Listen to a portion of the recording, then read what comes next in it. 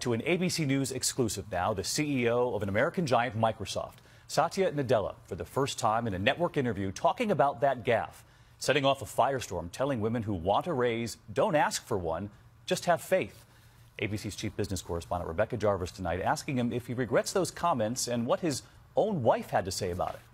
Is this what you do on your lunch break? Tonight, the CEO of Microsoft in his first network interview since that day he made headlines, taking us inside the room where he and his team are building the next big thing. We're building the future. It's a lot of fun. And 10 years from now... Satya Nadella, a case study of the American dream, one that he believes should be available to everyone, which is why he knew almost immediately he was wrong when he gave this advice to women about asking for raises.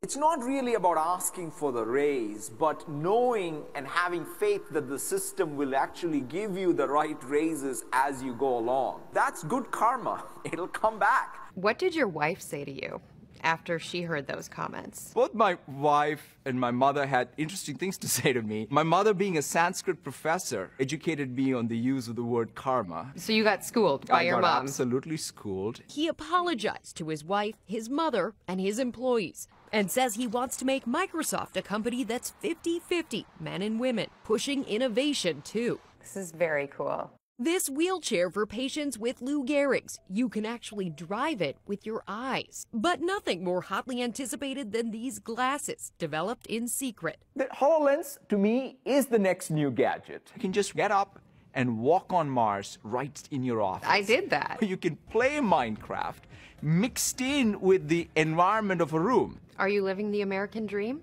I think so. I think the U.S. and has just been absolutely a dream.